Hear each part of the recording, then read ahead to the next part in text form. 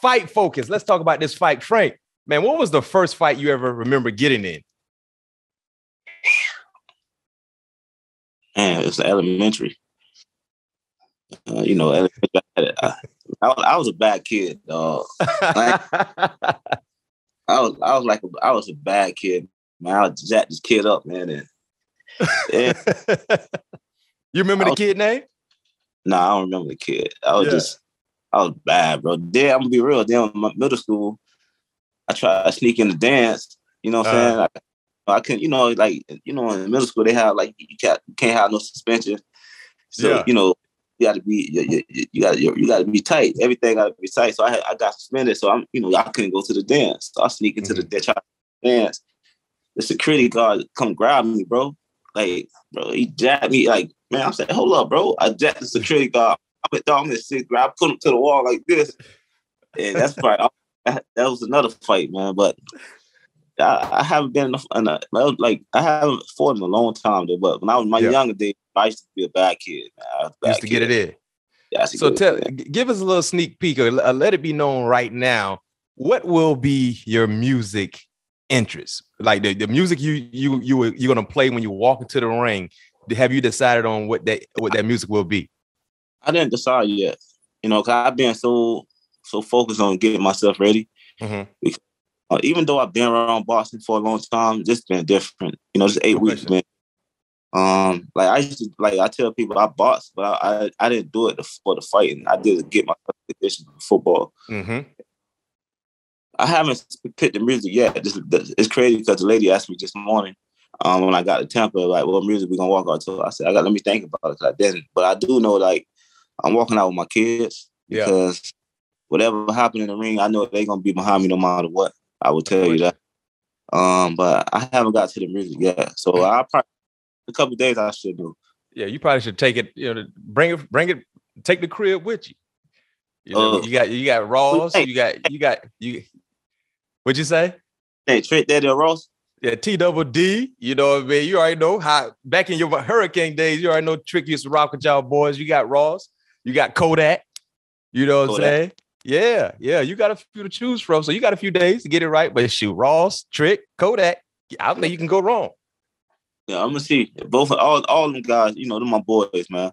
Yeah. But I haven't thought about it though. I haven't thought about it. I've been locked in, bro, trying to get ready, man, because something different. I'm not gonna lie, bro. I'm nervous, because I want to do good, man. No question. But I'm excited about it, and like I tell people, once I say I'm gonna do something, I'm gonna go 110 to make sure myself don't look like a fool out there. And I think I had a great 8 weeks of camp. I've been training with some real, experienced guys in the ring. Yeah. They'll be at the fight, and I want to, if they watch this, I want to tell them thank you. All my teammates who been behind me, pushing me, I want to say thanks to my strength and conditioning coach, Pedro. Even my other trainer, Marty. Extra time, man, walking me through stuff. So, man, but I've been locked in, bro. I'm very serious I was very serious in camp. So I'm good, bro. You know what I'm saying? I want to do good. Yeah, and I know you showed a lot of respect for Deron Williams. He's more than a worthy opponent. How do you plan to overcome his reach, based on his length that he has on you? Well, I can't say that right now until I get in the ring. Yeah, you're right. Oh, I just got to see how he move around. Okay, okay. When you stuff up on him, you can't see, even though, I know he played basketball, but I still think, they don't move like football players. You know what I'm saying? So once I get the feel of see how he move around, then, me and my coach can adjust the stuff then. No question. But it will be difficult because he is a big guy, tall guy. But I still got to see how he move and see how he used to reach. You know what I'm saying? Yeah, no doubt. Well, hey, man, I'm gonna be watching. Like I said, man, everyone who tuning in, check Frank out on Showtime, man. Go ahead and pay for that pay-per-view, man. If you was a fan of Frank on the gridiron at Miami, at San Fran throughout his entire professional career, you got to be a fan right now.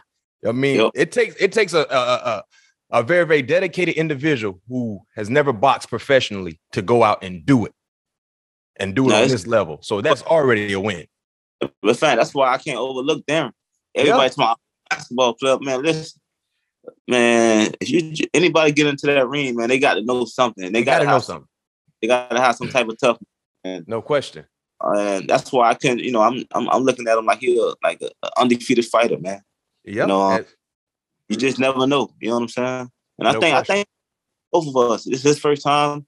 He been around MMA for a little minute. I've been around boxing for a little minute. So I think it'll be a good night.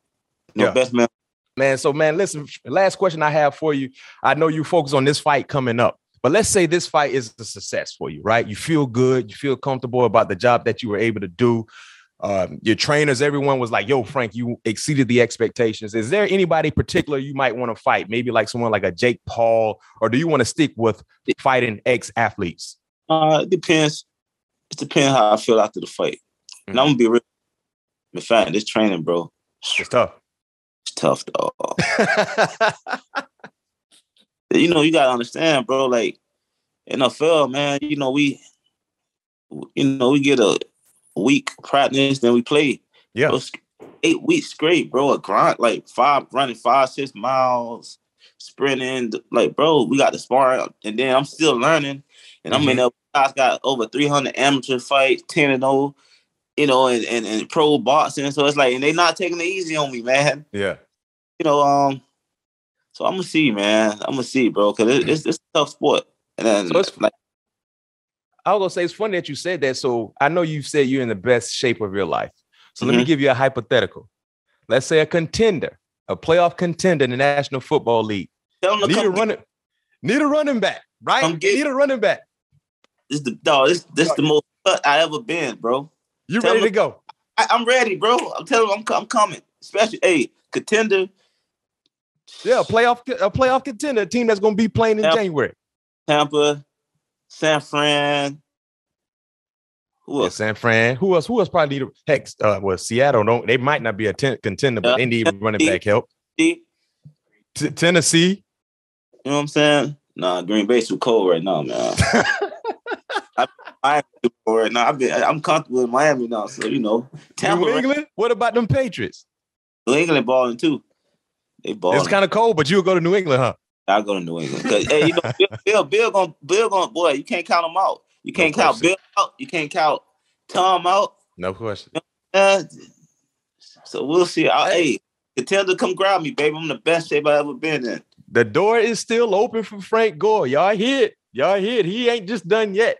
In the best shape of his life, and talk about a team that just need that one player in the backfield to kind of get them over the hump. Frank say he's ready. 4-minute offense, I'm ready, baby. 4-minute offense, short yardage, goal line. Hey, I'm ready. I keep my pass low. Yeah. No doubt. And not to mention, you're a great tutor, a mentor to some of the other younger backs on the team. If the non-technique out, keep it tight, man. Keep it tight. Yeah, bro. Whoever, I'm ready. No doubt.